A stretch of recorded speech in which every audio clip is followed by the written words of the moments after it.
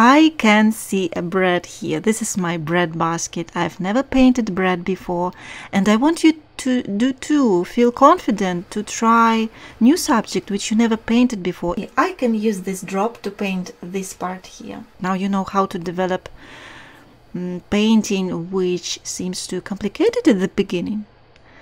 Yeah, and the secret is very simple. Little by little, every day, just one touch. This is a good example to show many watercolor techniques and interesting illusion you can achieve with them. I can't wait to start to paint this picture.